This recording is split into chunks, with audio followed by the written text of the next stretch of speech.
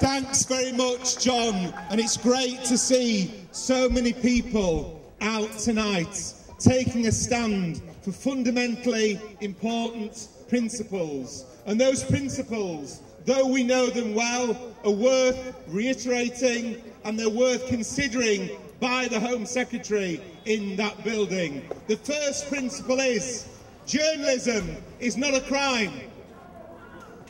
Revealing war crimes is not a crime. And the third is that rather than being a criminal, rather than being a villain, in reality, Julian Assange is a hero, and we should be paying tribute to him for the journalistic work he's done, for what he's revealed has been done in our name, in Iraq, Afghanistan and elsewhere. The idea that people could tolerate an award-winning journalist being extradited to the United States to spend more than his whole life in a sentence behind bars is an absolute travesty. And we all need to speak up for journalism, for freedom of speech, for whistleblowing, and for extradition arrangements with the United States that aren't totally imbalanced in the way that they are.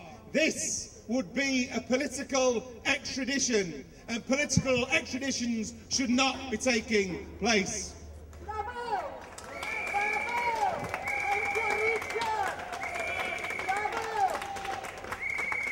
Julian Assange has suffered greatly. His family has suffered greatly, and Stella and the children are here today. But they've shown great bravery as well, because they know that what's at stake isn't just the freedom of Julian Assange, as important as that is. What's at stake is the freedom to report war crimes, because this is intended by the establishment in the United States, and if the Home Secretary agrees to the extradition, in the UK as well. This is intended as a warning to all journalists, to all whistleblowers. This is a threat saying, if you're aware of war crimes, don't reveal them, don't write about them, don't report them, because if you do, what's happened to Julian Assange could happen to you as well. So it's so important that we're here in solidarity.